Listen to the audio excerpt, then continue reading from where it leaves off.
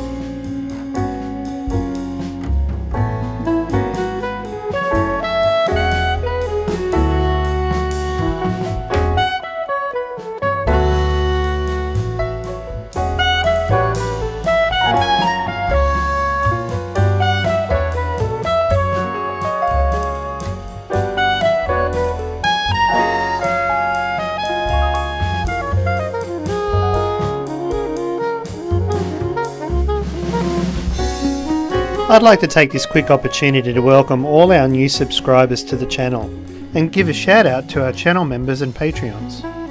If you'd like to get extra content and a look behind the scenes, why not consider becoming a Patreon or channel member?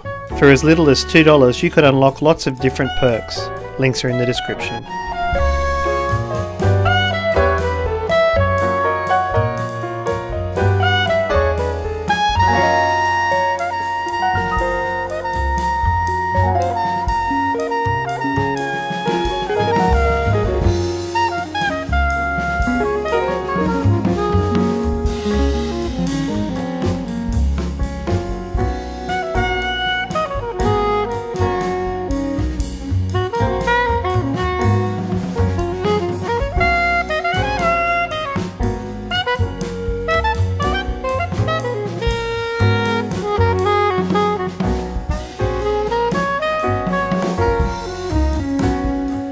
Now a word from our sponsor, me. Hey, do you want to look as good as this guy? Want to spend more time watching train videos than going to the gym?